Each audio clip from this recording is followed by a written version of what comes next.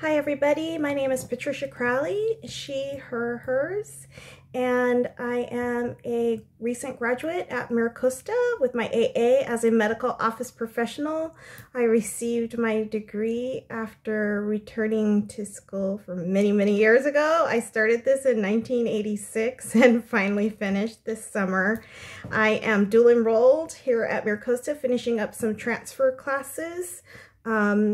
And also at Mesa College in their HITE, Health Information Technology program, with the goal of getting into their HIM, Health Information Management bachelor's degree.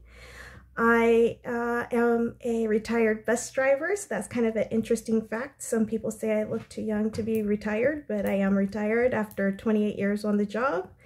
And I am looking forward to my new career. I'm taking this class to help me when I get employed. I've noticed that as I'm looking for jobs that some employers want me to have first aid, and so I figure why not do it at MiraCosta while I have time.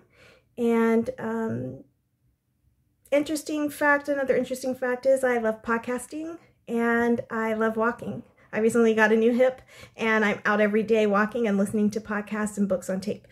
So a first aid story really quickly is I was clipped by a motorcyclist who was trying to share my lane, I guess is what you call it, and he misjudged and spun around like a top into oncoming traffic. Thank God he was not seriously hurt because he was wearing full leathers and his helmet.